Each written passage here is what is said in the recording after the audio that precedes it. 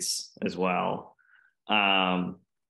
So I know a little more about than the average Joe about the combat and the armor, and what you have to do to make sure you prevent yourself from getting sent to the hospital to do those demonstrations. Oh, we don't know anything about that, you know. Because you guys really hit each other too. At the Hammond Castle video you guys did, you and one of the other members were like full on punching each other in the head, which kudos to you for willing to do that. So your armor, I don't think people know this. For some of the people who attended the fairs that I've spoken with, I hear them say we have these inside jokes like we're doing the medieval times done right. Is there a number of safety precautions that you guys go through to help make that armor more secure? We use a lot of modern metals in the armor. Our armor tends to be thicker than the historically the examples from back then. A lot of the armor back then, they were tempering the armor and making spring steel, but they weren't really sure how they were doing it. We have a lot more consistency with that. A lot of the armor that you see on our presenters that are fighting is either a stainless steel, or it's a really thick mild steel, or it's an actual heat treated spring steel or a heat treated steel. That's just one of the styles, or one of the things that we do to make the armor stand up to the abuse.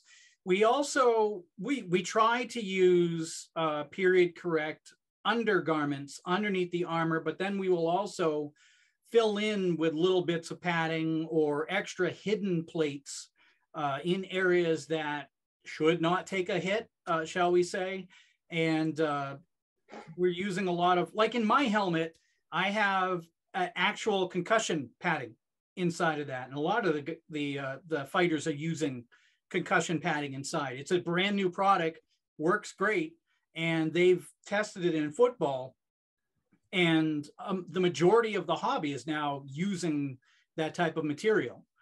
But yeah, we also do not do some historical European martial arts groups will use stabbing in their fighting styles because it was part of the fighting style. We don't do that for obvious reasons.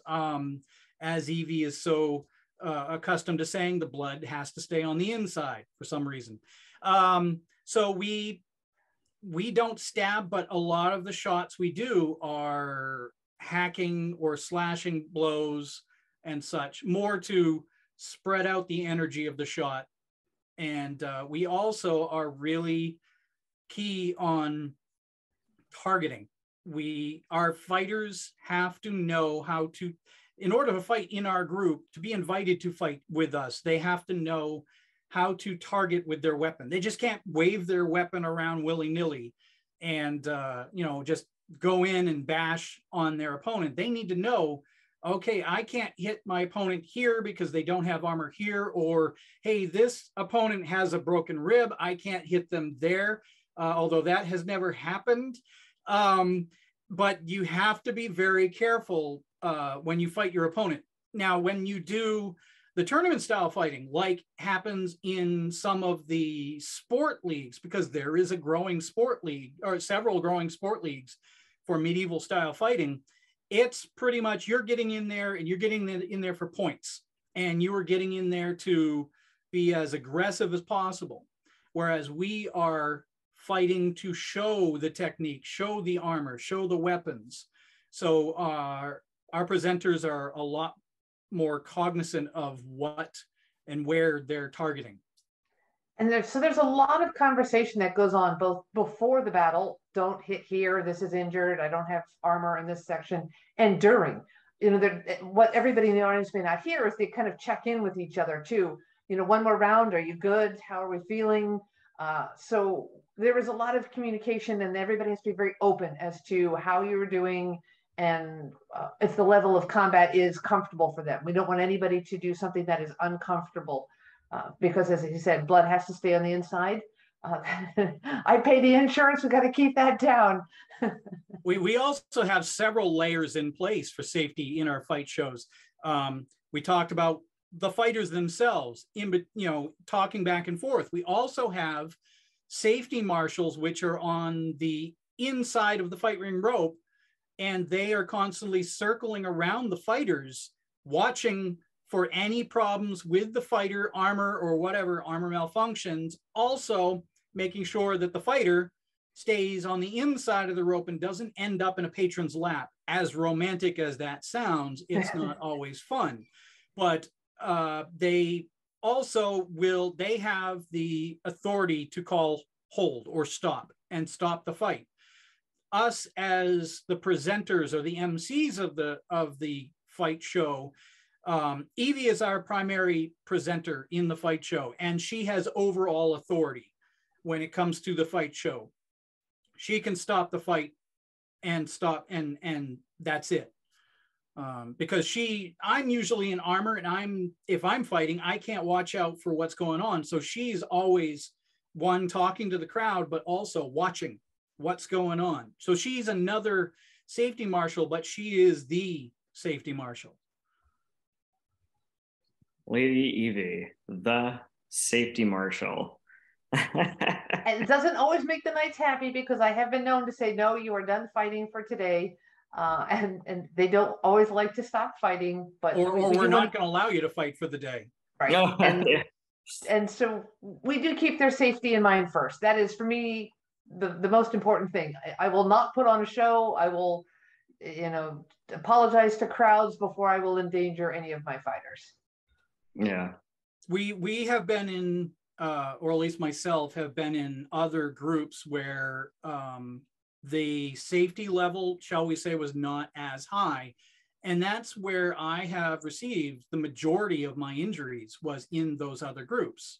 That's where I have visited various hospitals and emergency rooms while in those other groups. I haven't, thankfully, had to visit an emergency room, knock on wood, since I've been in the Brotherhood. That's good. That's good. And I see also too, in your group, you really do have like a wide variety of people who are going to be combatants. So you have people who are going to be younger, you have people that are going to be older, and you also have people too of different various skill levels.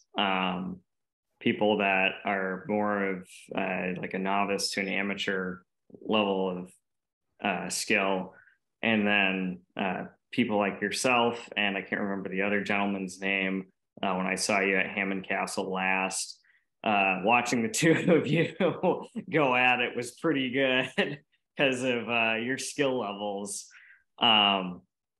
So as I always say with my mom, they're good fighters when there's a lot of suspense and silence in between strikes. And was that also an aim in the Brotherhood? Yes. As I mentioned, the fighters themselves, to be able to fight with us, you have to come in by an invite. Actually, to present with us, not just in the fight ring, but to present with us. You have to come in. We have to invite you in, or you have to say, hey, I'm interested, and then show us, okay, what are you bringing to the whole setup? What level of competence, what level of knowledge, do you have enthusiasm, so forth. And so we want to try to show in the fight ring, we want to get the novices in fighting so they get better. We want to show various types of armor and talk about them, because we do that during our shows. But we want to make our novices better fighters by having them fight the better fighters. And then we want to show a gamut. I guess our retinue of fighters is not what you would say is historically accurate to a degree, because we do have female fighters in the group. They didn't have them back then, but we have them now. And the one good thing about that is now we can have, because let me preface this with, for years, Lady Evelyn and I would always get the question whenever we would do a school event or a public event where there are children. We'd always get the little child that would come up to us, mostly girls, that could girls be knights back then? And we would have to say, well, we're sorry, they weren't allowed to fight back then, but they do nowadays. And here we have some examples in our fight ring actually going toe to toe with the big boys and winning and just going crazy. And so we really try to show our fighters are role models for the kids. As you've seen at the end of our shows, they get out amongst the crowd, they talk with them, they take pictures, they give hugs. Yeah. Yeah. I remember there was one woman, I can't remember her name, but she was like on the ground wrestling with a couple of boys, and they were like all over her. They were excited that their parents were taking pictures. Yep, that was our fighter Finn. Yeah, she was awesome. We also know with the younger fighters, Bryan and I aren't going to be able to do this forever. We want to keep this going. We're not just doing it for ourselves. We want to get the next generation involved. And to do that, you've got to start training early. We do have some newer members to the group who are just starting out. And as Bryan talked about, what are you bringing to the group? For some of our newer members, it's a lot of times just enthusiasm and the willingness to put in some time and effort to learn all of this. And Bryan, of course, did also, I have to say, an amazing job with a lot of the younger girls asking, can you be a fighter? He came up with a whole book of fighters around the world that are women, so that they can see that it's not just here, it's not just our group, that it is a possibility in a number of different places. Awesome. And too, with like the new generations, because you guys are going to schools and you have younger people in the Brotherhood. So are you fine? Because for me, I think playing Dungeons and Dragons is the reason why I'm even doing these interviews, because I wanted to know, like, well, how do we go from being a society that believed in magic and people could summon storms to, where we're at today, and how accurate was this game? And so there's this amazing romanticism coming from the Arthurian legends, that era of storytelling. It's, you can draw the sword in the stone and you'll be the true leader if you have it, and it means you're pure of heart. And if you slay a dragon, you can get its treasure.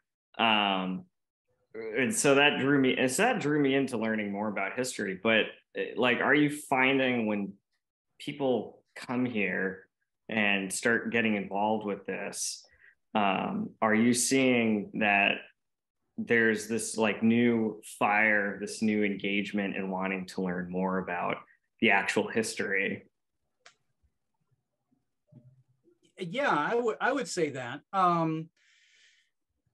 A good majority of the patrons that swamp our display tent, they come in, oh, cool sword, I use that in this campaign in D&D or whatever, and then they finally get it in their hands, and it's like you can see the light bulb go on, or the light in their eyes waking up, and they're like, oh, I could learn more about this. Or they've always had an interest in history, but it's been just kindling in the background. And then they see what we're doing and what some of the other groups are doing. And it's like, I can actually do this. That's kind of cool. Or they have started out in what's called LARPing, live action role play. And so it's Dungeons and Dragons, but out in the woods. And they're out there with foam swords beating each other up, and then they realize I can actually put on real armor and beat the crap out of my friends. Great. And so they get into it that way. So there's various different avenues, but we are seeing a fire kindling in a lot of these people that was just smoldering before. It's lighting up as they come and come to the Ren fairs, come to a lot of our other events, and they get to hold the weapons, get to see the fiber arts, get to see how the fiber arts is doing, get to see the food being cooked, the boyer making the archer, the arrows and stuff like that, and the bows. They see all that stuff, and it really clicks. Something in them clicks.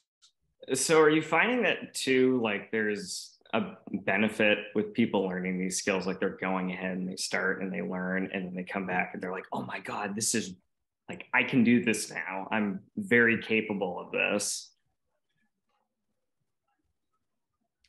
I think there's a benefit to learning anything new. It keeps life interesting for one. But so fighting is great exercise. The history of it is fascinating. It's always good to know where we came from, to see the parallels in today, or to recognize things that are occurring. For the non-fighting skills, again, useful in a variety of different ways in daily life, that you can make those sustainable objects. But the fighting also too gives a lot of confidence to people when they have done their first fight and they come out and they're like, that was great, and I'm still standing and I'm okay. There's a whole look in their eye like, I can actually do this. I am not going to fall over, get hurt. I can handle myself in a battle, and that gives a lot of confidence to people. Yeah, we see there are certain points in the hobby where you see a change in that person. One, for instance, my son Kyle, who was knighted this year. Prior to the knighting, when he was fighting, he was finding his footing, shall we say. And then as soon as he was knighted by Lady Evelyn, of all people, as Queen Catherine at the New Hampshire Renaissance Fair, that fight show, everybody in the group was standing around the fight ring watching him fight, and it was like night and day. He suddenly grew into his persona. He became Sir Kyle, and it was just amazing. And his confidence level went through the roof. And part of that's because we don't just give away the title. It's Bryan's son. He didn't just come into the group being Sir Kyle. You earn it. And so when you earn that title, you get that change in atmosphere of, wow, I'm here now. And you could really see that in Kyle's battles this year. Yeah, there's a couple of other organizations out there that where you are constantly able to earn titles, and it's all through your own hard work. And so we wanted to replicate that in a way. But so when we say Sir so-and-so or Dame so-and-so, they earned that title. When we say Lady so-and-so, they earned that title. And usually it's through their own efforts in the group and outside of the group. We look at the person themselves and see what type of person they are, and they're like, okay, they're deserving of it. But when it comes down to our fighters earning the Sir designation, the fighters themselves actually group together without that person around, and we decide, does that person really deserve the title? And so it's by unanimous decision that they are given that title. It's not just myself or Lady Evelyn deciding, yeah, you know what? Yeah, we're going to call them X, Y, Z or whatever. But it's the group themselves voting on that title. Awesome. Nice. I had to earn it like back in the day. Yeah, Kyle actually started training when he was about 1.5, carrying around a sword, and he was a squire. He was a page and then a squire, and moved up through the ranks. And for the longest time, once he turned 18, until this year, he was man-at-arms Kyle, and fighting as a man-at-arms and doing all this stuff, not just in the group, but outside in the real world. And we all decided, you know what? It's about time. He has definitely earned it. Nice. Yeah. Now there are fighters that come into the group that they've already accomplished stuff. So we give them the title of Sir right off the bat, or Dame right off the bat. If they're a female fighter or a male fighter, they have those two designations. All right. All right. And so I'll ask you both final question. Do you have anything, messages for future generations? I would say that for me, it's to just realize you can do things, right? So if you came to me 20 years ago and said, you're going to help run a 15th century reenactment group that puts on fight shows, I would have laughed. I would have said, I can't do that, get in front of crowds or do battles or, I won't be able to dress up in 15th century clothing. That's crazy. Realize that anything you really would like to try, it's out there and there are ways to do it. And you've really just got to kind of find it. And when you do, you find those people that have similar interests like you, it becomes kind of nice. Yeah, exactly like what Evelyn said is find what fires you and do it.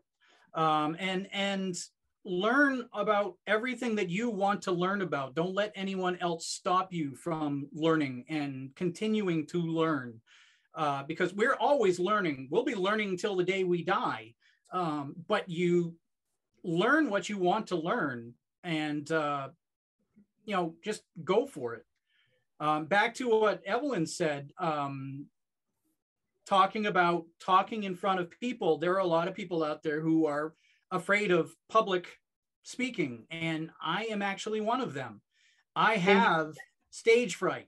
And so in order for me to get up on that stage or in that fight ring to talk to those hundreds or thousands of people that are standing around the fight ring, and believe me, there are a large amount of people in front of our shows, I actually have to get into the Sir Bryan persona and take on that as sort of, the Sir Bryan persona is more of a mental armor as opposed to the armor that I actually wear.